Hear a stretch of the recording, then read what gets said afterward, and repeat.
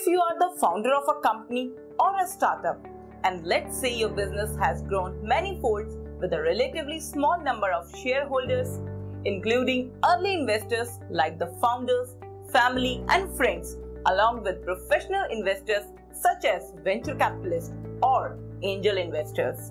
Now, when you reach a stage in your growth process where you believe you are big and mature enough for the rigors of regulations along with the benefits and responsibilities of raising capital from the public, you go for an initial public offering, popularly known as IPO.